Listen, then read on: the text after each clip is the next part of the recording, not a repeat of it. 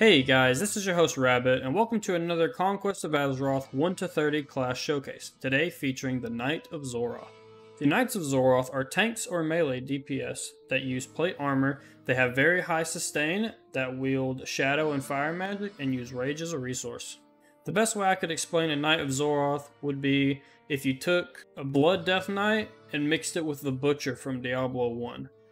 Your entire toolkit revolves around fire, blood, meatsaws, chains, diseases, all that gory Death Knight-esque theme. With that being said, let's get straight into the starting abilities. Starting off at level 1, we get access to two abilities. The first being Meat Cleaver. It's an instant cast, 3.35 second cooldown, deals 170 to 215 physical damage to an enemy and grants you 1 stack of Deathfire. Generates 20 rage. We also gain access to Herald of War. It's an aura that you put on yourself that generates 2 rage every 3 seconds and increases your armor penetration rating by 30% of your strength. In addition, it reduces the cooldown of your Meat Cleaver and Meatsaw abilities by 33%, lasts until cancelled. Only one Herald effect can be active at a time, shares a cooldown with other Herald abilities. At level 4, we gain Flames of Xoroth. It's an instant cast 15 second cooldown. You consume your Deathfire stacks to breathe a cascade of Hellfire upon your foes. Inflicts fire damage to enemies in a cone in front of you, slowing their attack speed by 40% and spell haste by 30% for 10 seconds. Damage increased by 10% for each stack consumed. At level 5, we get Flay Corpse. It's a 0.5 second cast for a 10-yard range, consumes the target corpse, healing you for 2% of your maximum health every 1 second for 5 seconds. Once a corpse has been flayed, it cannot be flayed again. Not usable on mechanical or elemental creatures or players.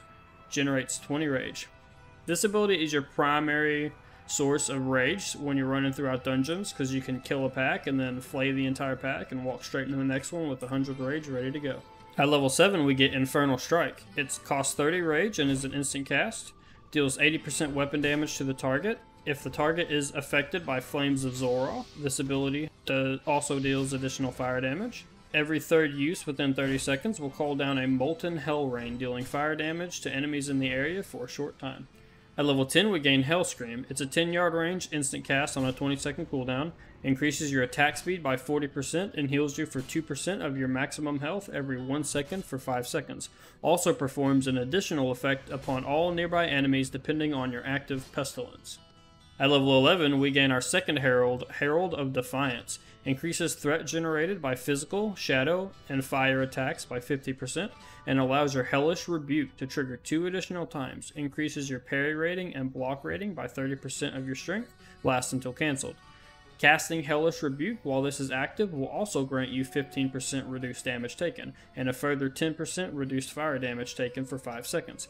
In addition, whenever you take damage, you will generate 5 rage. This effect cannot occur more than once a second.